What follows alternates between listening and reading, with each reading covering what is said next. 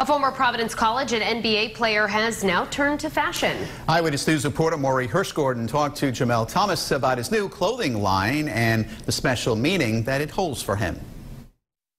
PC Hall of Famer Jamel Thomas recalls the conversation with his adopted mother the morning after he wasn't selected in the 1999 NBA draft. You know, I was laying in the bed. My mother just said, "Don't stop here. You keep moving forward." And that's why I did the line. The line he's referring to? His clothing line, Jamel, which debuted June 16th, a few months earlier than expected, in memory of his adopted mother and brother, who both died from coronavirus. We couldn't be next to each other because of all this was going on. So I just called my partner, my business partner. I said, let's just start it. Jamel's designs have gained popularity, catching the attention of emerging athletes and pro basketball stars. But to him, the most important part, the logo. You know, it's going to be timeless. Signifying lessons of faith, courage, and strength.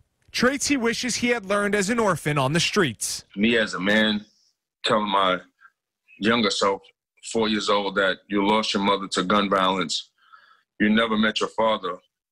You tell your younger self, everything is going to be all right.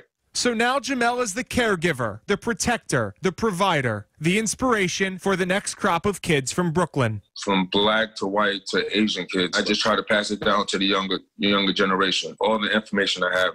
He's donating a portion of the sales to benefit orphans and underprivileged children. Jamel, what fuels you? Kids, I think I see myself in them. They don't have the confidence. They need a big brother or a father figure. With a growing platform, Jamel says his time is now. We're going to push this brand right here, the Jamel brand. We're going to push that, you know, forever. Like, I'm going to do this for a long time. In Providence, Maury Hirschgordon, Eyewitness Sports.